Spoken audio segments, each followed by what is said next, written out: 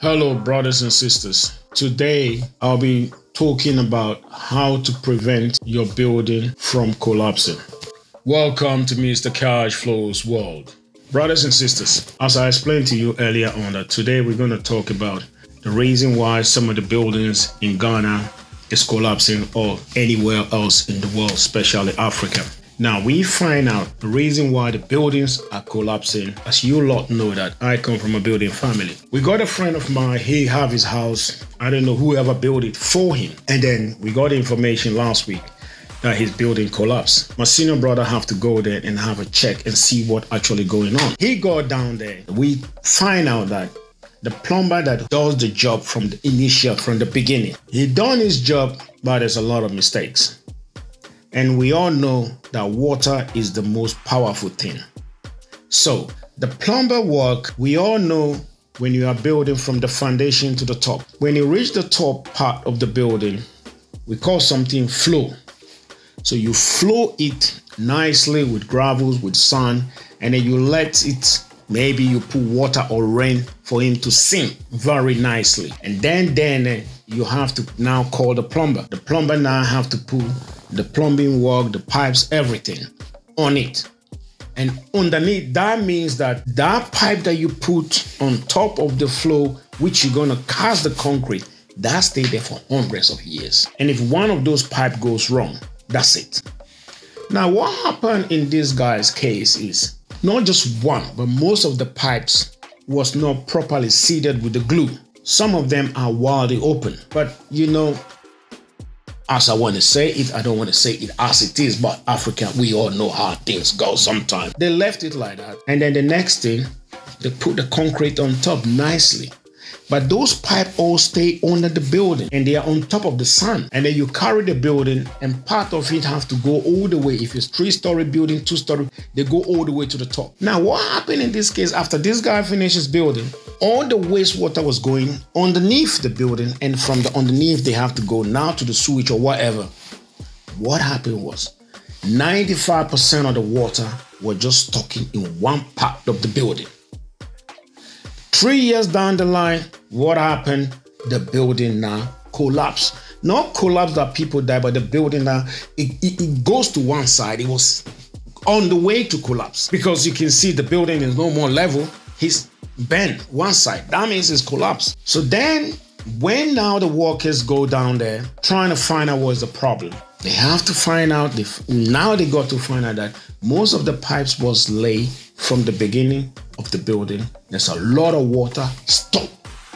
So one part of the building is too much water that related to the problem that the building now have to sink to one side. It's very, very simple how to prevent this kind of problem in the future. All you need to do is right from the start, before they're about to cast the concrete, every single pipe that they put on top of the building, which after your filling, before they have to cast the concrete, make sure that all those pipes, because those pipes are the only pipes that all the water, if it's a 2-story building, all the water is coming through that. And before they go out, make sure all those pipes are well sealed.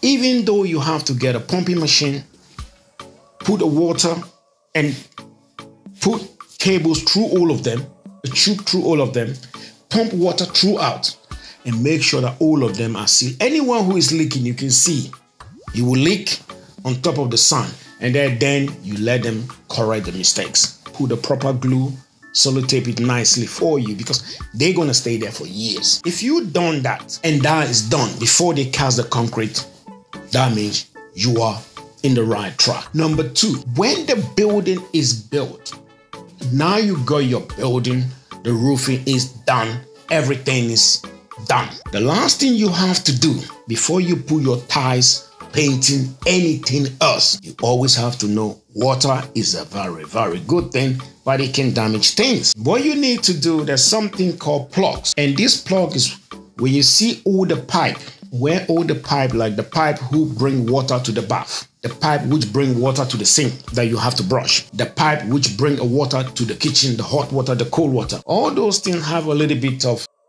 we call it plugs, that you have to lock them. It's a round thing that you can close all of them entire building, if it's 2-3-story building and they all have where the water have to go, the bath, the toilet, everywhere, you make sure that you use those plugs. Close all of them.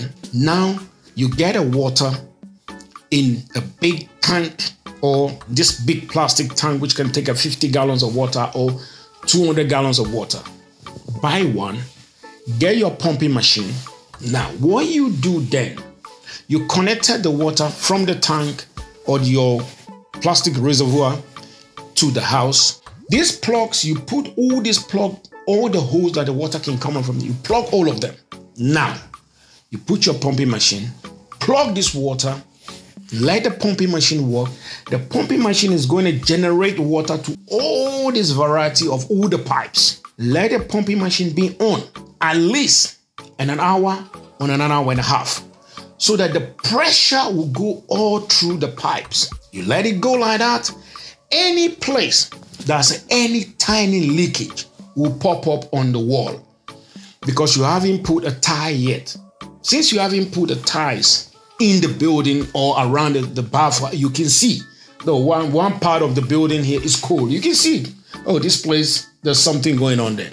So then you can be able to connect your plumber and say, you know what, there's something going on here. We can chisel it and find out what is happening.